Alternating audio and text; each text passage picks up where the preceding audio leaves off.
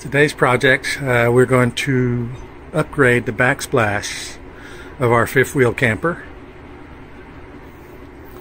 Presently it has just the factory wallpaper on there. And what we're going to replace it with are these peel and stick tiles. Stay tuned and we'll show you how it's done.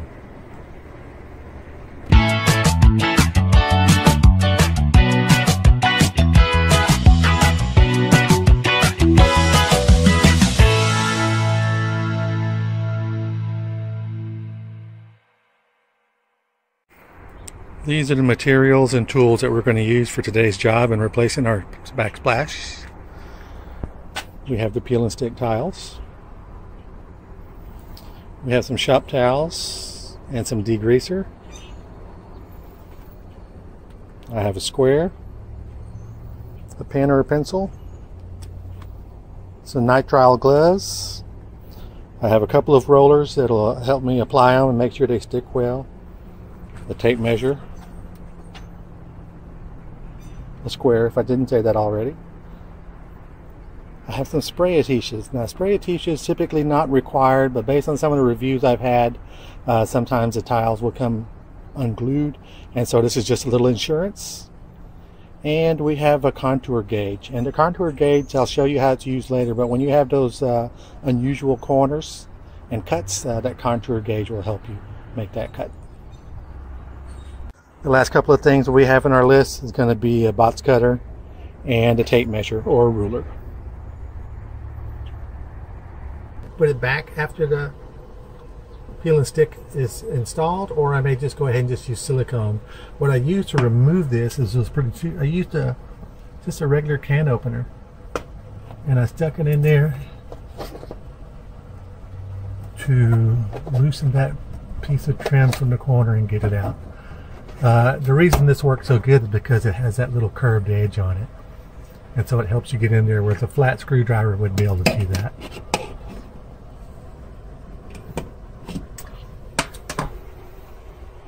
Second option we can use, we had some of these brads that were in there pretty small, and we couldn't really get a hold of them with the pliers, so what we're going to do is we're going to tap those in. And what you want to do is you want to make sure that that brad is flush with the edge. I can still hear it, so I'm going to get a little bit more.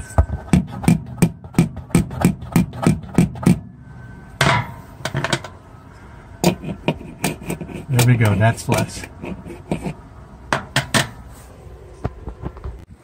Now, the first thing you're going to notice about these peel and stick tiles is that the very end here is jagged, and that's designed so that they will interlace with each other.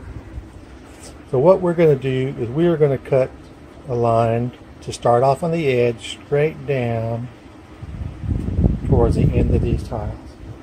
That way we have a nice straight edge to start off with. Now here's where my square is going to be used and comes in handy for cutting the tile.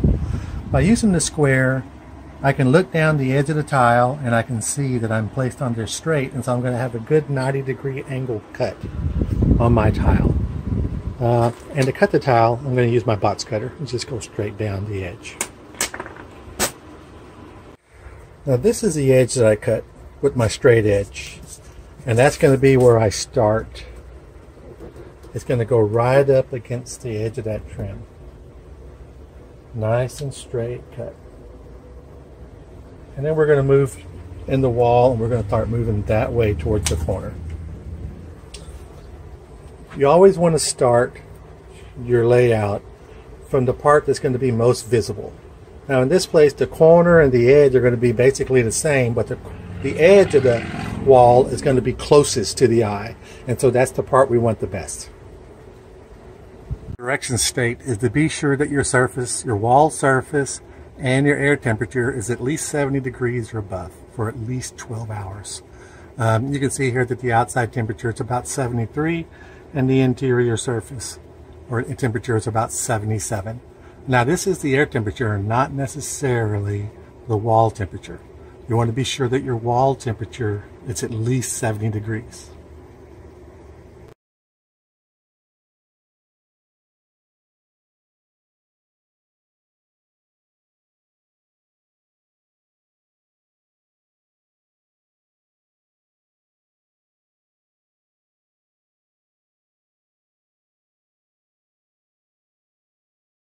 So here we have the second piece installed, and it's not too difficult. The main thing is that you want to be sure that you start square. Sorry about that. You want to be sure and start square, so that way this line is going to be square with this line when it goes down.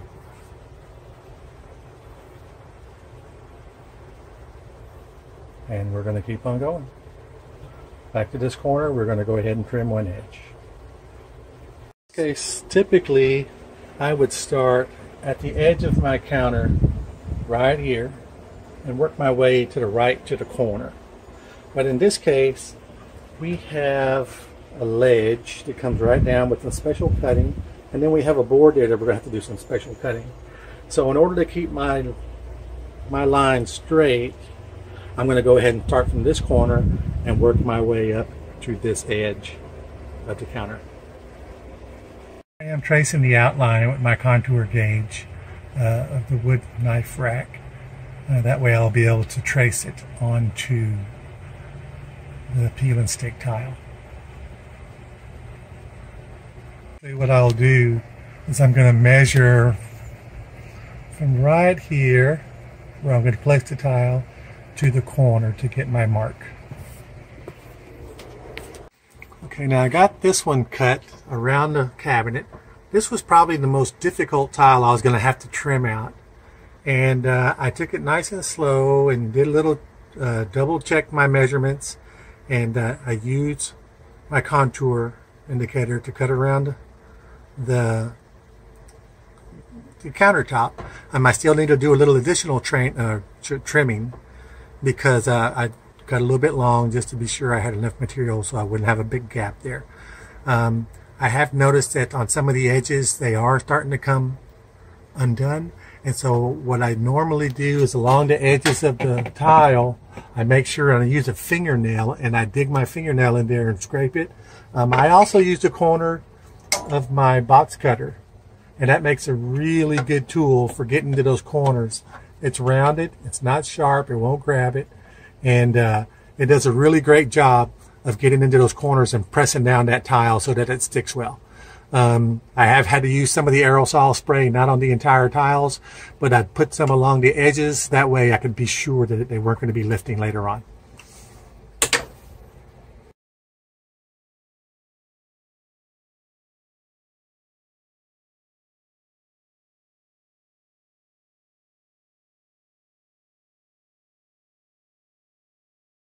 And this is the finished product. We have the backsplash completed. All it needs now is just a little bit of trim and some beige caulk to finish out, and the project will be complete.